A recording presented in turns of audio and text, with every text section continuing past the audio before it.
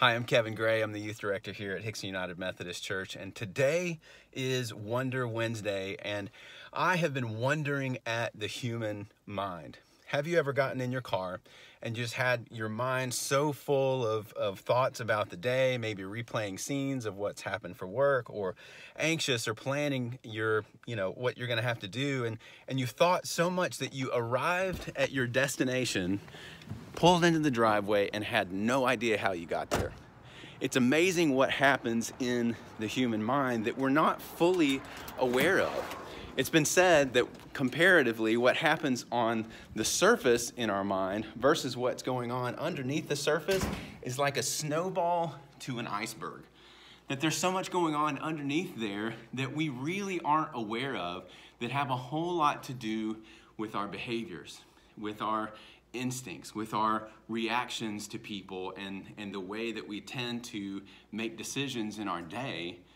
A lot of it has to do with what's going on underneath the surface. Peter says this in 1 Peter chapter 1. He says, "Therefore prepare your minds for action, discipline yourselves, set all your hope on the grace that Jesus Christ will bring you when he is revealed. Like obedient children, do not be conformed to the desires that you formerly had in ignorance.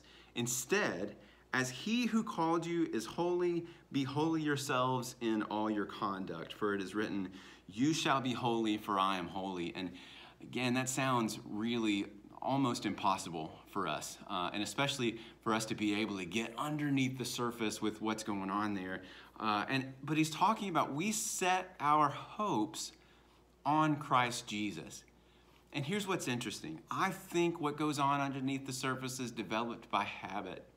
And what if we decided to be intentional about our habits? Because when we get together and we celebrate Advent with our families and we think about what our desires really are and where our hopes really come from, when we read Scripture, when we meditate upon the Scriptures, when we pray, these are habits that actually set our desires on Jesus. And eventually, all that stuff begins to bubble up from underneath the surface, and our thoughts, our desires change. And so I want to encourage you this Advent season to think intentionally about what's going on underneath the surface there in our minds, and how do we create some habits in our life of drawing closer to the Lord and setting our hope on Christ Jesus. God bless you. I hope you have a wonderful Advent season.